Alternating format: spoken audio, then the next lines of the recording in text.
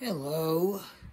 I just wanted to say that Madam Web did so bad that Sony and Marvel had to re-release every single Spider-Man feature film, from all the way the Tobey Maguire trilogy and the two Andrew Garfield flicks, and even the three Tom Holland ones that became Tom Holland trilogy.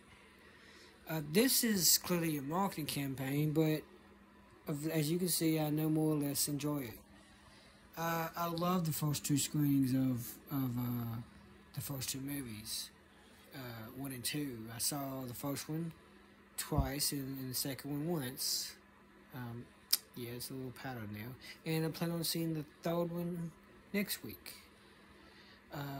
We'll see how far I can tolerate the rest.